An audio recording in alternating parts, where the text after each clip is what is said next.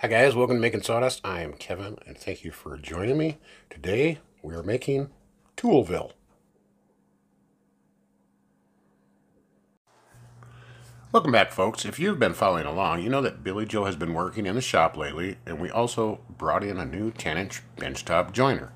And that has helped us get a handle on the backlog of customer work.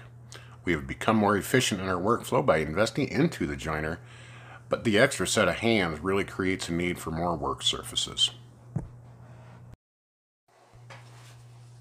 A few months ago, Tyler and I built this quarter bench area. We had planned on putting the radial arm saw back into service following a restoration. A restoration will happen. The saw is 58 years old, but our evolving dungeon workshop and priorities mean Frank needs to move.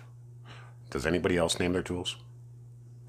So BJ had a fantastic idea. She thought it would be fitting to let Frank do what he does best and look good. Live up here with some other classics and serve as a backdrop to best utilize that space. This was a great option for the space that previously had a stack of pallet boards. We were reusing them to create a platform to rest atop the foundation and our Slatwall. It deserves to be in a workshop instead of a landfill, guys. Again, the saw is 58 years old. The saw isn't terribly heavy, but it needed to be awkwardly lifted from the bench top to the upper space with only a few inches to spare between the floor joists. I like how the saw looks up there, and with a few more pallet boards, we can better utilize this area by arranging my classic tools and placing the daily use tools easily in arm's reach. Leave me a comment about any tool or item you see that you would like an explanation about. This way I can be certain I deliver individually tailored content for my subscribers. The space below this corner cabinet was also underutilized.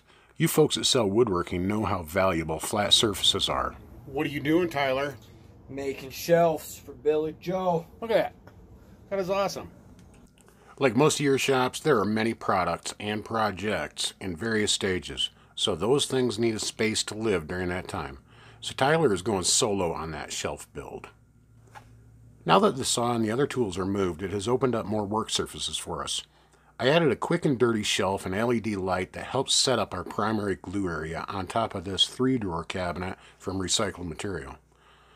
Along with these 2 shelves here for glue ups and other projects in process is just a good transformation of the space. This has also opened up an area, basically a staging area for our products and projects in queue. And this has also given me quite a few ideas on how to transform a little more of this space. Many of our tools are going to be placed on the slat wall that are our daily use items. And Tyler is getting good at making some widgets, like these movable platforms for the Heart charger and sander. The DeWalt even has a convenient place to live.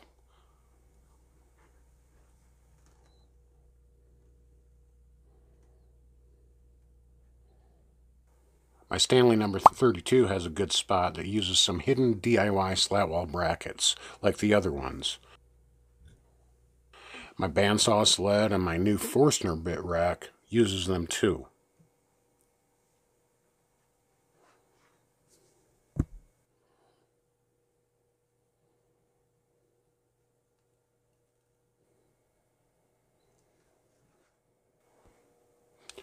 Here's a Slatwall widget I am working on. It is a lathe chisel rack using spalted maple and some subscriber gifted Craftsman chisels.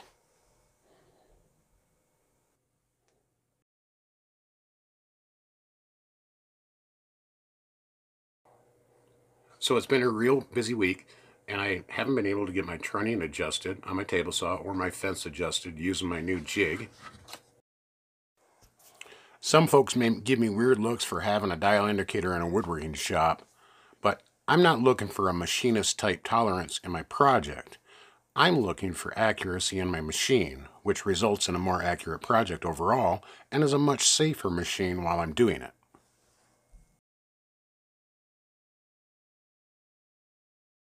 I'm going to illustrate couple different examples that you guys probably have run into with a trunnion out of adjustment or a fence out of adjustment. As I mentioned in the last video, safety.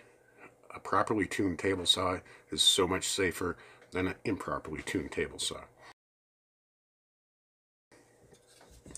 I made a few mistakes on this. Actually, I made this base part correctly the first time.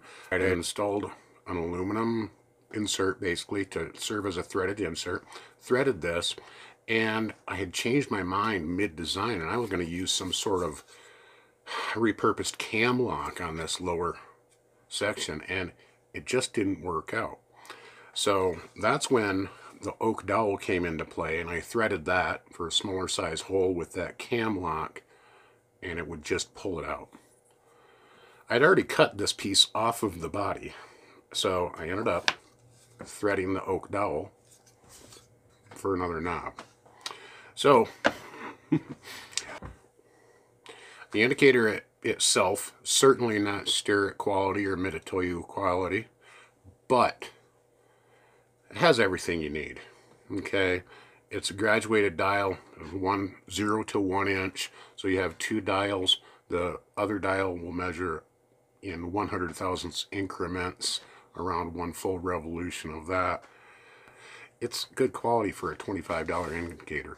Now, I've not been able to compare this to a Starrett, but I'm not going to spend a lot of money to compare this.